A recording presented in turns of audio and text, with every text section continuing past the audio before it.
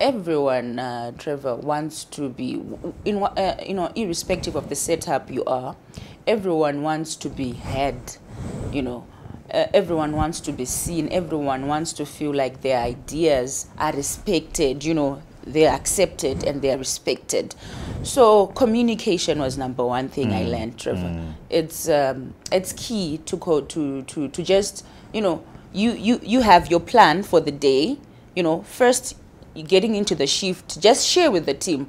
These are the targets that we are chasing. And Trevor, you would hear the moment you start doing that, you actually get awesome ideas. Wow. From people. You actually discover, oh my God, I'd never thought about it. It's so simple, but I'd never thought about it, So there's that part of communication. Then the other thing, Trevor, delegation. It's surprising, but it does work, because I figured what delegation does is in a person's mind, it's they trust that I can do this on my own.